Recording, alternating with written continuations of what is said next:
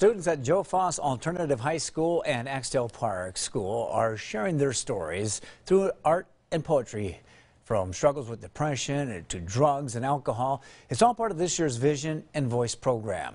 KELOLAND's Matt Holson shows you how it's an opportunity for teens to share their challenges. Senior Raquel Hernandez is finding a new passion for painting thanks to Vision and Voice. I think painting helps you tell your story, or it just relaxes your mind, I think. Hernandez admits she struggled with depression over the years. It doesn't make you feel good. It makes you sad, it makes you be angry. So you just want to do things that make you want to continue to make you feel better.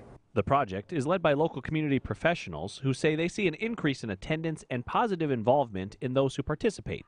Students began working on their art and poetry at the beginning of the week, and it will all be on display tonight at the Orpheum Theater. I hear the cries of those I've hurt. Junior A.C. Appleton is enjoying the voice part of the program. So far, it's been I mean, I don't think I'm very much of a poet or a writer.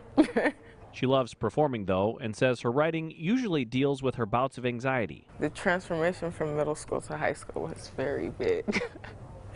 I was like, oh no, I cannot take all of this responsibility. It was a lot. So yeah, I was very depressed. All I do was go to school, come home, and sleep in all day. But money does not buy happiness. Not only does this art help these young artists move forward in positive ways, the goal is to also give others a boost. Inspire other kids that are going through depression and anxiety. Do what you love and do things you would prefer to make you feel better. The hardest lessons are learned outside the classroom. Getting teens to talk about their problems is a good start. In Sioux Falls, Matt Holson, KELOLAND News.